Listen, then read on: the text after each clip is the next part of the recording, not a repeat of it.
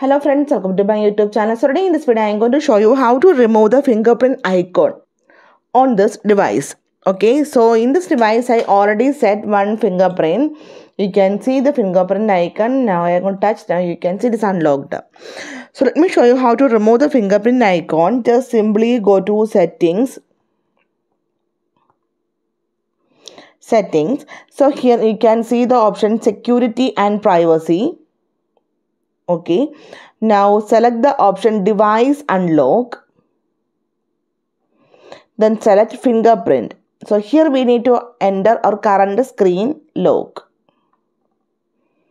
So here you can see show fingerprint icon. Just disable this option. You can see show fingerprint icon when you slightly move your phone. If you enable this one, and after this one, when you slightly move your device, then you can see the fingerprint icon on the lock screen. If you disable this one, it will not show on the lock screen when you slightly move your device. So simply in this way we can remove the fingerprint icon from this device. So hope you guys enjoy this video. Thank you for watching. Thank you. Bye bye.